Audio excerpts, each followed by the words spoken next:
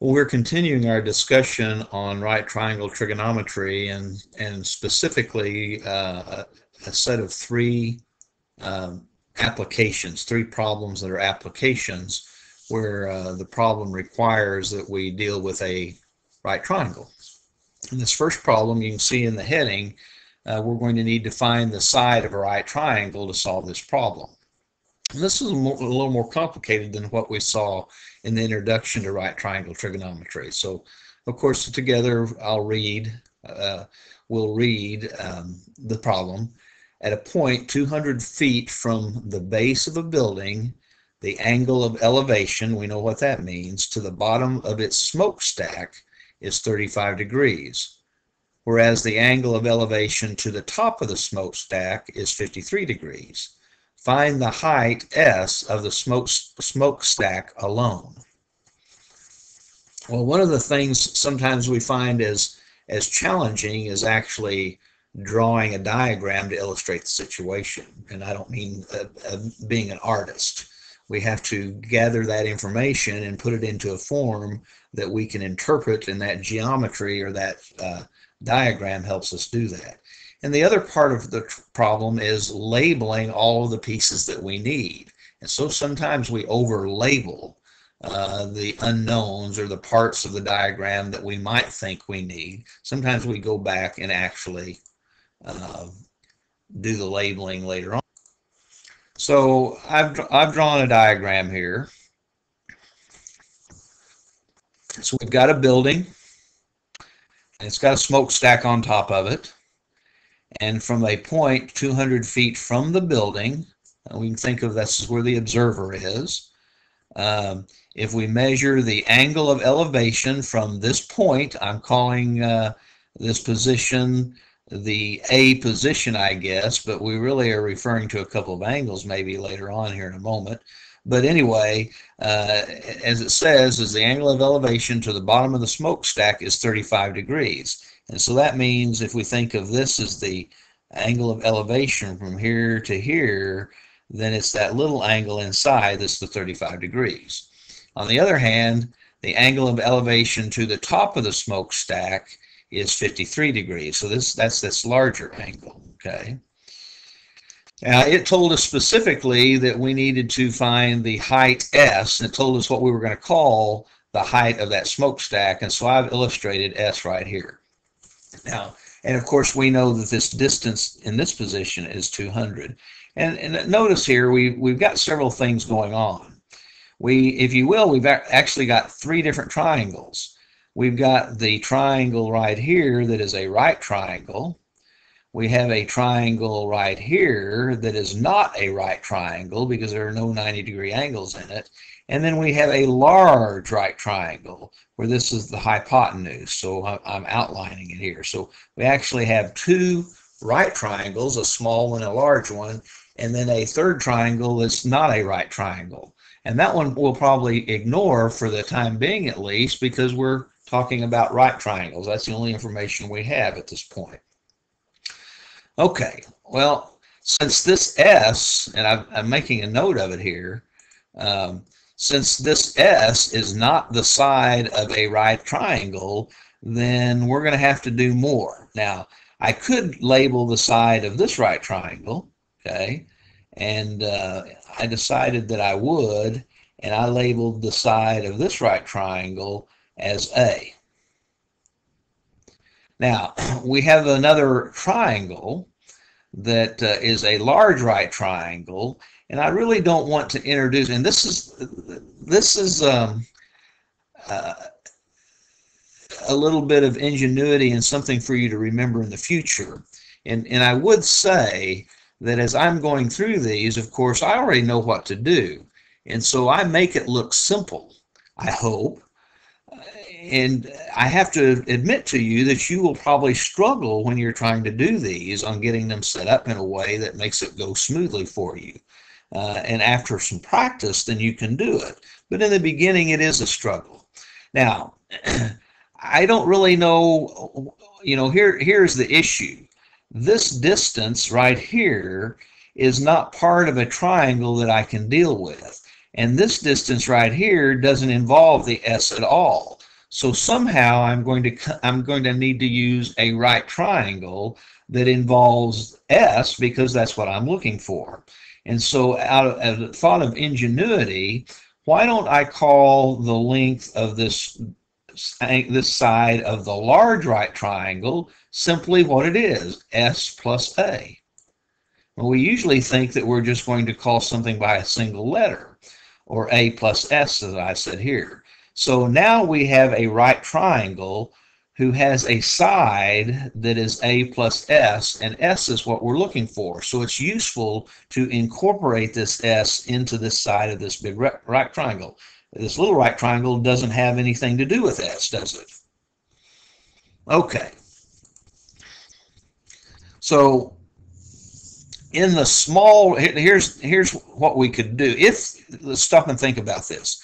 If we could find this length A, and if we could find this total length A plus S, then to figure out S, all we need to do is take this total length here, A plus S, and subtract away A, and we would be left with S. So that's my strategy. And so I'm first looking at how I can calculate A. And A is the side of a right triangle, and it's opposite an angle that is 35 degrees. And I also know a side that is adjacent to that angle that is 200 feet. Okay, and so I have an angle that I know. I need to know the opposite side, and I know the adjacent side. So what function deals with an angle, an opposite side, and an adjacent side? And that function is the tangent function, isn't it? So actually, I'm ahead of myself. I apologize for that. Ignore what I've got down here, okay? And so I'm concentrating on calculating A, and then I'll concentrate on calculating A plus S. Well, as I was saying, the relationship here is that the tangent of an angle is equal to the opposite side divided by the adjacent side. So only unknown would be A. And so I translate that into the tangent of 35 degrees is A divided by 200, and I've written that here. Now, I need to know A, and so all I need to do here is multiply both sides of this equation by 200, and so I'll have A is equal to 200 times the tangent of 35 degrees. And we can calculate with our calculator now, but I'm postponing that calculation, but certainly I have a way to calculate A. Now I'm going to turn my attention to the large right triangle, and what I want to know is this distance, okay? I want to know A plus S, and of course that won't tell me S, but once I know A plus S and subtract A from it, then I'll have the S value. And so once again, what I know is the angle I have with this big right triangle is 53 degrees. I know an adjacent side, I want to find the opposite side. So once again, tangent of 53 degrees is opposite divided by adjacent. And so for the large right triangle, I'm using that fact. The tangent of 53 degrees is equal to the opposite side, which is A plus S, divided by the adjacent side, which is 200. And so when I multiply both sides by 200 here, I end up with A plus S is equal to 200 times the tangent of 53 degrees. So I've gathered all my information together neatly. So what I'm going to do next is calculate S, okay? And so I take what I have right here. Okay, I'm kind of doing this in a roundabout way, but I'm taking what I have right here and subtracting A from both sides so that I have what S is equal to. So S is equal to 200 times tangent of 53 degrees minus A. And of course, A, we've calculated or have a way of calculating above, it's 200 times tangent of 35 degrees.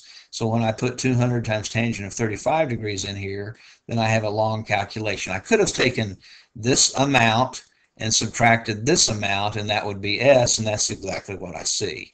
So now it's simply a calculator issue. And I guess since I've got my calculator handy, let's go ahead and do this calculation and see that the value we get is as seen there.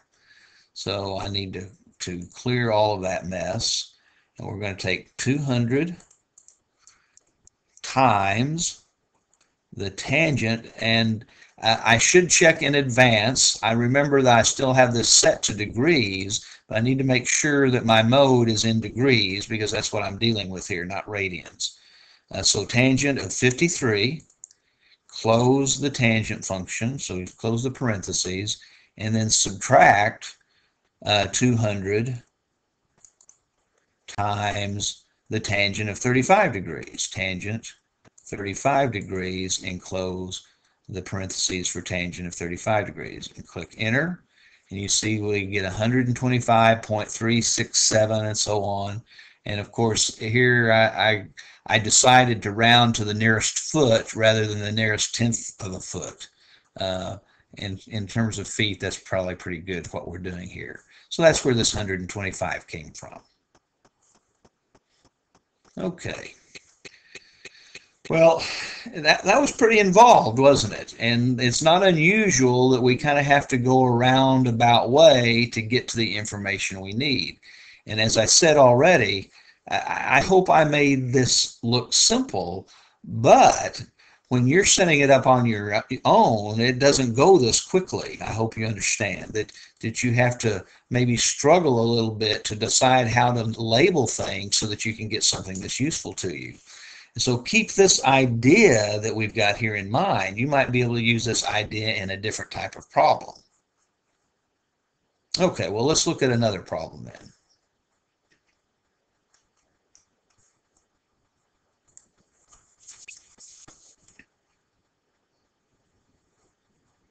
Now, in this problem, we don't know this in advance, except that I know what the problem is. In the last one, we were needing to find, oh, well, this is mislabeled, actually. So in the last problem, we were finding the height of a smokestack, and we were actually finding a side. Now, the height of that smokestack wasn't actually the side of a right triangle, but we needed to find the side of a right triangle so we could calculate the height of that smokestack. Here, the problem is going to require us to find an angle of a right triangle rather than a side. Now, let's read the problem. Swimming pool is 20 meters long and 12 meters wide.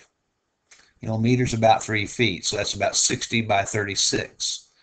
The bottom is slanted so that the water depth is 1.3 meters at the shallow end, which is, what is that, about 4 feet roughly, at the shallow end, and 4 meters at the deep end, and so that's a little more than 12 feet deep, isn't it? Find the angle of depression of the bottom of the pool. So we're finding an angle this time. And again, the challenge, the beginning challenge, is to draw a diagram and label it properly so that it's useful to us. And that is a challenge. Well, I've drawn my pool. Now, of course, the width of this pool isn't so important. I'm looking at a cross-section of the length. So it's 20 meters from the shallow end, if you will, to the deep end. And at the shallow end, it's 1.3 meters deep. And then, of course, it goes down, down, down, down, down until we get to the deep end, and it's actually 4 meters deep. Now, you notice what I've done here is I've drawn a horizontal from the shallow end to the deep end, and so it's the angle across this horizontal down to the bottom of the pool. It's the angle of depression. That's what we're looking for. And so I label that angle A. Now, that creates a right triangle. And on this side of the right triangle, what we know, of course, this leg of the right triangle is 20 meters. This leg of the right triangle is the 4 meters of the total depth less the 1.3 meters of the shallow end. That's this amount. So the length of this side of that rectangle, excuse me, that triangle, is 4 minus 1.3, or 2.7 meters. So this part's 2.7 meters, this is 20 meters, and we want to know this angle of depression. We don't really care about the length of the hypotenuse. We want to know this angle A that's right here, the angle of depression. So as we're thinking about this, we need to relate a trig function of an angle. And what do we have related to that angle? We have an adjacent side and an opposite side. Well, what angle relates those two? Well, it's the tangent, isn't it? The tangent of A would be opposite divided by adjacent. And so our job here, we're going to have to use the tangent function to do our work. Okay, so the tangent of angle A is the length of the side opposite of A divided by the length of the side adjacent to A. And so that's a 2.7 opposite side divided by adjacent side, which is 20.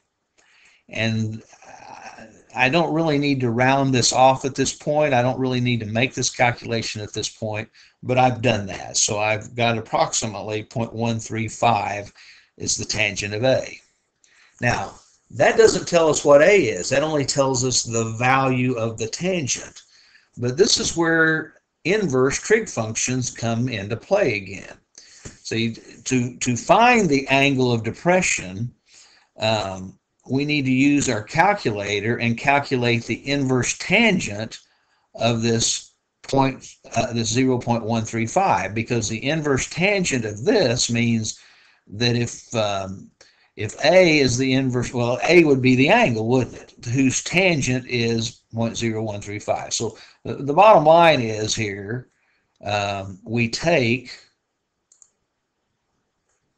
the inverse tangent of this 0.135.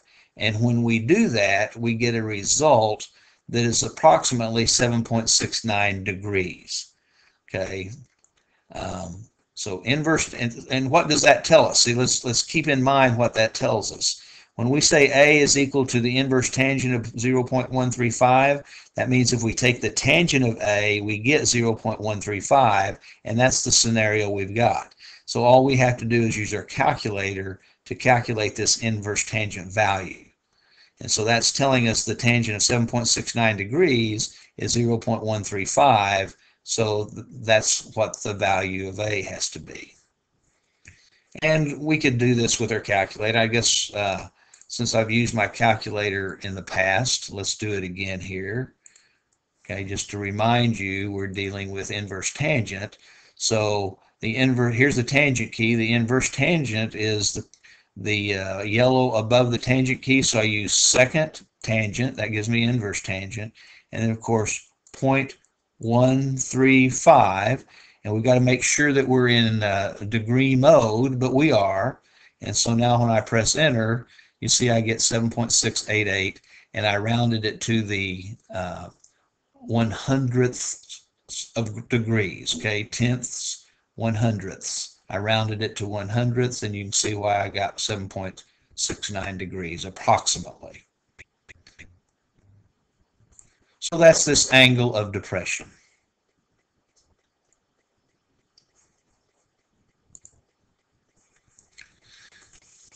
Okay, here's our third problem, and you can see in the title it says find direction in terms of bearing. So there's some more information we're going to have to use here. A ship, as we read the problem, a ship leaves port at noon and heads due west at 20 knots. Okay, well, what's a knot? It's a nautical mile per hour. That's why it's called knots. At 2 p.m., the ship changes course to, well, here's how we read that: north 54 degrees west. In 54 degrees west is read as north 54 degrees west. Find the ship's bearing and distance from the port of departure at 3 p.m. Ooh. Well, the first thing we need to understand is bearing. okay? And this tells us, this part right here is a bearing, a direction from a position. So let's go through before we actually do this problem and get a little information. As you can see here, it says in surveying and navigation, directions are generally given in terms of bearings. And that's what this is right here, north 54 degrees west. A bearing measures the acute angle, so it's got to be less than 90 degrees. A bearing measures the acute angle a path or line of sight makes with a fixed north-south line.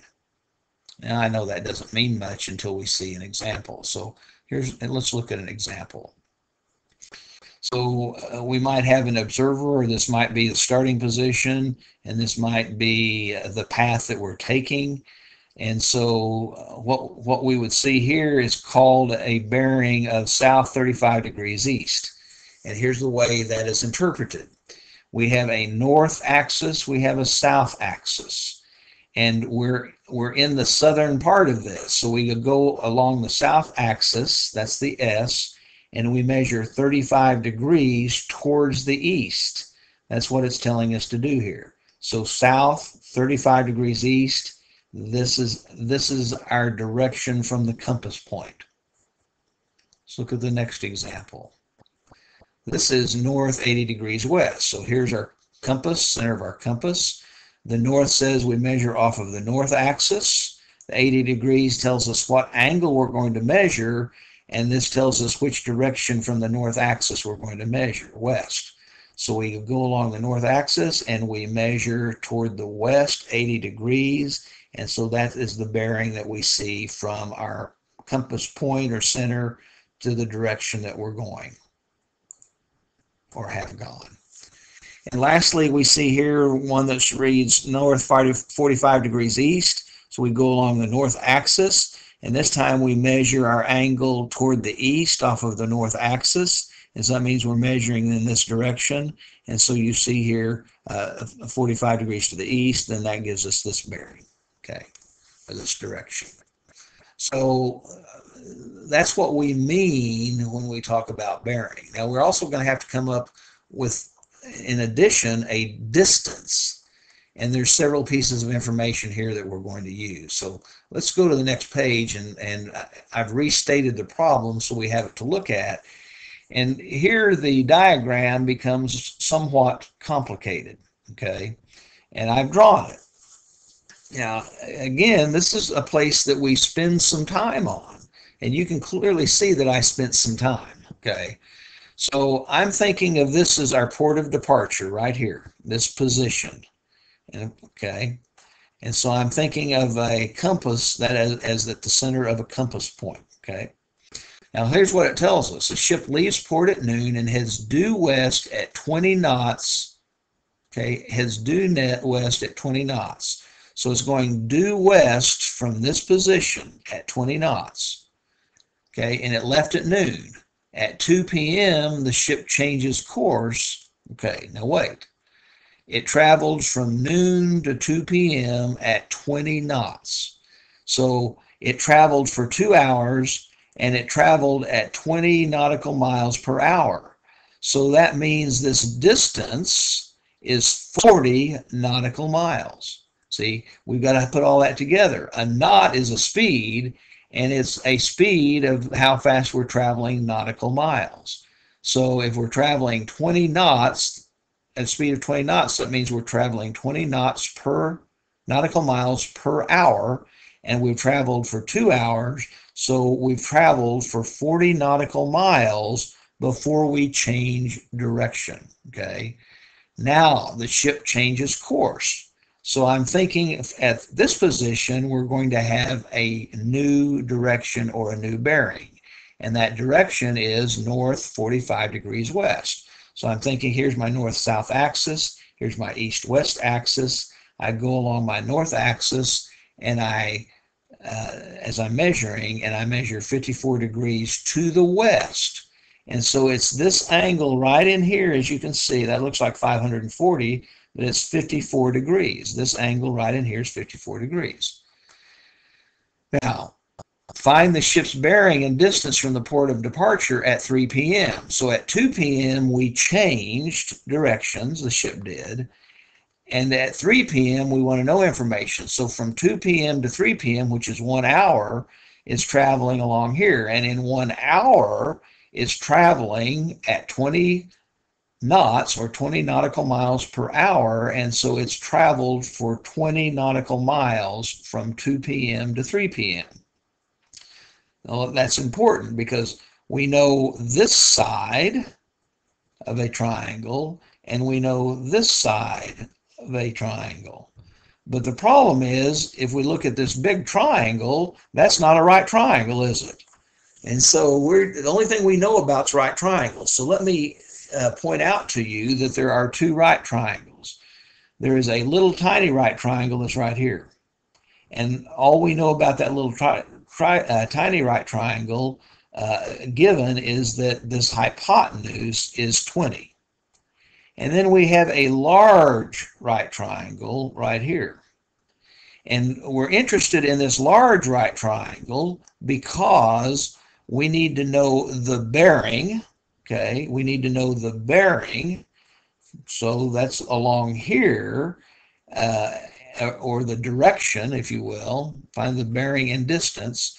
And we also need to know the distance, which means we need to know the length of this side. Okay. Now, the length of this side is part of a large right triangle, and this is the hypotenuse of the large right triangle. Now, of course, each of the triangles share this side, and furthermore, well, let's just stop it at that. So there's a lot of information. Now, let's keep in mind, again, what we're trying to accomplish. We need to know this distance, and it is going to be a side, the hypotenuse of a large right triangle. Unfortunately, we don't know anything complete about that large right triangle. Okay, we know this part of the total side over here, this total leg is 40. We know this, this length is 40, but we don't know the total length. So if we could find this amount, then we would know the total length of this side. And if we could find this amount, we would know the length of this side. So we'd actually have two sides of that right triangle, and surely from that information, we could come up with this distance, because we could use the Pythagorean theorem, if nothing else, couldn't we? Now, to find these two pieces, we're going to end up using this right triangle. Okay, we're going to use this right triangle to come up with these two pieces, and in the long term, they will be important information for finding the length or the distance from the port of departure that the ship is at, when the ship is at 3 p.m., where the ship is. Now, the other thing we need to know is the bearing. And in this case, the bearing would be measured from the north axis to this line right here. But that's not part of a triangle. So what we're going to end up doing is we're going to find this angle. Okay, we're going to find the little angle right here, and we're going to subtract that from 90, because all the way down here is 90. So we'll take 90 and subtract this little angle, and that will give us the angle here. So that's the strategy. Well, let's get started. I'm exhausted talking about it. Okay, so consider the triangle BCD. BCD. So that's this little right triangle that I was referring to. Now, let's gather as much information as we can. Now, let me call the angle right in here of this triangle B. See, this is angle B, angle C, which is the right angle, and angle D. Now, angle B is 90 degrees minus 54. Remember, if I consider the angle from the north to the west axis, that's a 90-degree angle. And so all I need to do is to subtract that 54 degrees away to get the angle of this right triangle right here, angle B. So I take the 90 degrees, subtract 54 degrees, and get 36 degrees. So that's what we have here. Now, notice over here, what I've got, okay? The sine of this 36 degrees, sine of 30, and I had to make this decision, but sine of 36 degrees, see, I don't need tangent here because tangent is opposite over adjacent. What I need is opposite over a side that I know, which is the hypotenuse. Okay, so opposite over hypotenuse is sine, isn't it? So the sine of 36 degrees is b divided by 20.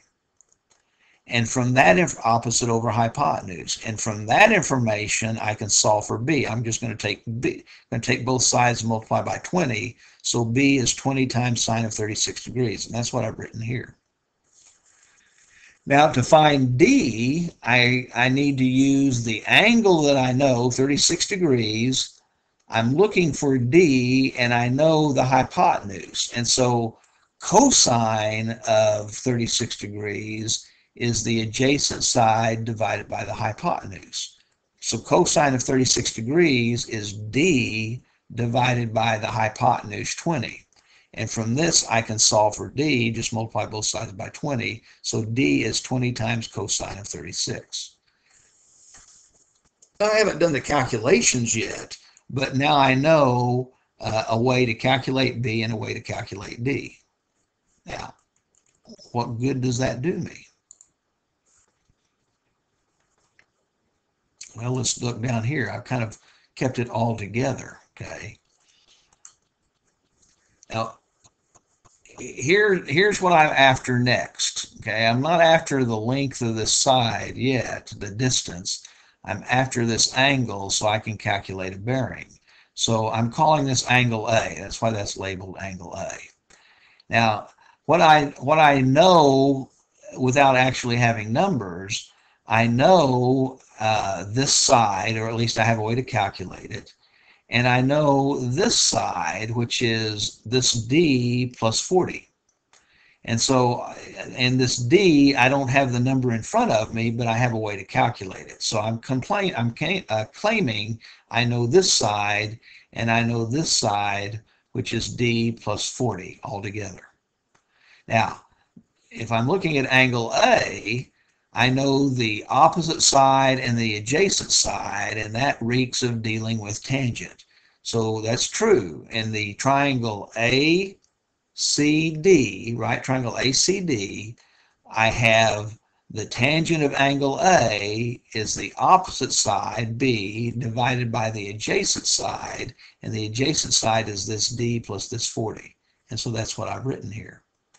Now, I just put that information in. I mean, B, I haven't calculated yet, but B is 20 times sine of 36 degrees. And D is 20 times cosine of 36 degrees, and then, of course, plus the 40. That's the adjacent side. And so I could, here's what I've done is I've calculated that with my calculator. And I have a lot of decimal places because I'm not really finished. I need to know the angle A. And so the way I calculate the angle A is I take, whoops, I didn't complete this problem, I can see. I take the inverse tangent of this number. The angle A is the inverse tangent of this result, or the inverse tangent of this thing that's very complicated here. Okay, now, like I said, I'm just now noticing that I haven't completed the problem, so I'm going to have to come back and complete the problem for us here. But what we know so far is that this A right here, this angle is approximately 11.82 degrees. Now, that's not going to give me the bearing, is it? That's not the bearing. That is only this angle. The bearing is going to be let me pause and we'll write it in. Okay, like I said, I was premature. I found angle A, but our problem was not to find angle A. Our problem, we're asked to do what? Find the ship's bearing and distance from the port of departure at 3 p.m. So we need to find the bearing, which means we need to find this angle off of the north axis measured to this dashed line, this large hypotenuse. So, and the way we would do that, remember, we found that angle A, that's this angle we have right in here, we found that angle A was 11.82 degrees.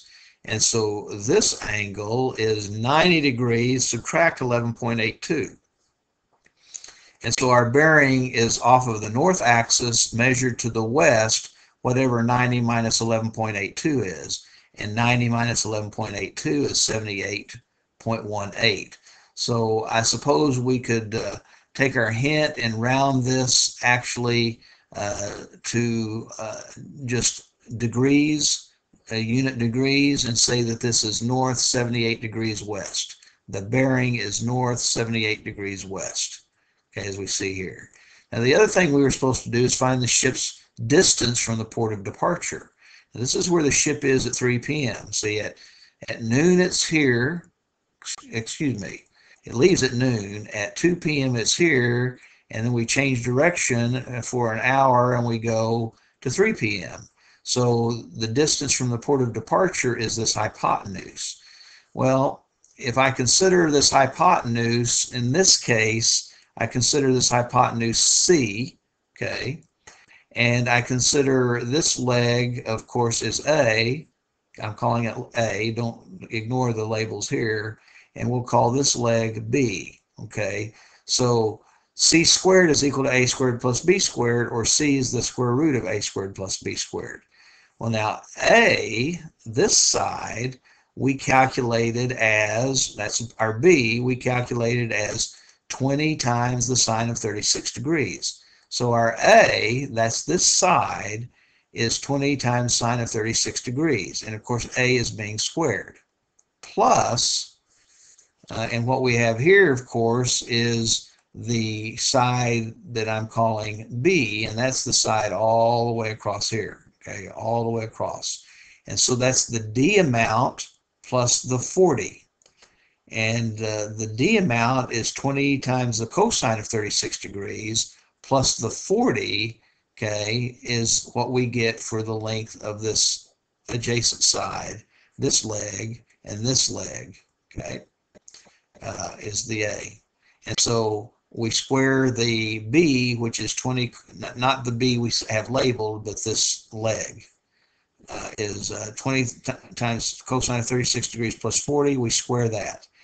And when we do the calculation, and you can test this on your calculator, we should get 56.24, and probably I would round that to 56, but just so that you can check yourself, nautical miles. That's the distance we are from the port of departure, and that makes a little bit of sense. Here's 40 miles, nautical miles, and here's 20 more, but we're not 20 straight to the west, and so we would have to be less than 60, but close to it, and that's what we're seeing here. Okay, so bearing is north 78 degrees west, and the distance from the port of departure is approximately 56 nautical miles. We've completed the problem. Well, I hope this information about angle of elevation, about bearings, give you some hint at what you can do. And of course, you can look at this video again. You can slow it down and make sure that you stop it and pause it and make sure you understand the different pieces that we discovered and talked about here. Well, good luck to you on your homework.